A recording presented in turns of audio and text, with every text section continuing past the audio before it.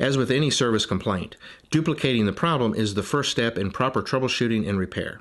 So it's critical to make sure you read all the cautions and warnings in the owner's manual regarding use of the cruise control system before you ride the unit.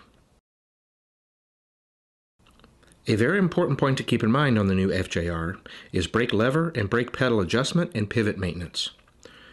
There are two independent sets of contacts in each brake switch, one for the brake lights and a separate set for the cruise control system. If the brake lever or pedal do not fully return or are not properly adjusted, the rider may not be able to set the speed in the cruise control system. The cruise control power light would come on, but it would not hold speed. Be sure to maintain the clutch lever pivot too. There are also two independent sets of contacts in the clutch lever switch assembly, one for the starting circuit cutoff system and the other for the cruise control system. Use Yamaha race grease on the brake pedal pivot and brake caliper grease for the brake lever and clutch lever pivot, and follow the maintenance schedule in the owner's or service manual. To help with troubleshooting, there are some new fault codes and new diagnostic codes programmed into the ECU. Fault code 91 is for the set or resume switch circuits. The service manual lists this fault code for an open or short circuit in either switch, which is actually a misprint. Fault code 91 only detects a short circuit between the set, resume, or cruise power switch wires in the left switch assembly or in the wire harness from the switch to the ECU. For example, if the set and resume wires are shorted together in the switch assembly, pressing either switch would send battery voltage on both wires to the ECU, and fault code 91 would display. But a short circuit to ground on any of the three wires would cause the cruise control system fuse to fail when the corresponding switch is pressed. And fault code 91 will not display when the circuit is open, since the circuit is designed to be open when the switches are not pressed. Also, the service manual mentions fault code 90 in the cruise control system troubleshooting, but 90 is for an open or short in the front or rear brake switch circuits for the brake lights, not the separate circuit for the cruise control system. And we have three new diagnostic codes to help troubleshoot the cruise control system. Diagnostic Code 80 checks the cruise control system setting switch in the resume position. This is pin 15 in the 34-pin connector to the ECU, a brown-blue wire. Diagnostic Code 81 checks the cruise control system setting switch in the set position. This is pin 14 in the 34-pin connector into the ECU, a green-blue wire. And Diagnostic Code 82 checks the cruise control canceling circuit, the clutch switch, both brake switches, and the grip canceling switch. Diagnostic Code 82 should display off when the clutch and both brakes are released and the throttle is not rotated forward past the normal closed position. That means all of these switches are closed, changing to on when any of these switches are open. This is pin 22 in the 34-pin connector into the ECU, a light green with blue wire.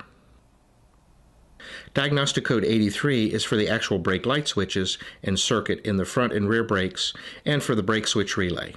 It should display off when the brakes are released, not activated, changing to on when either brake is applied.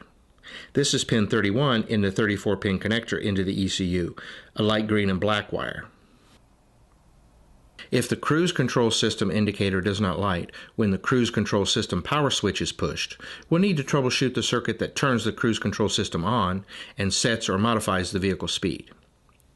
Start in the ECU diagnostic system. Go to Diagnostic Code 80. When the resume switch is released, Diag Code 80 should display off and change to on when pushed. Then go to Diagnostic Code 81.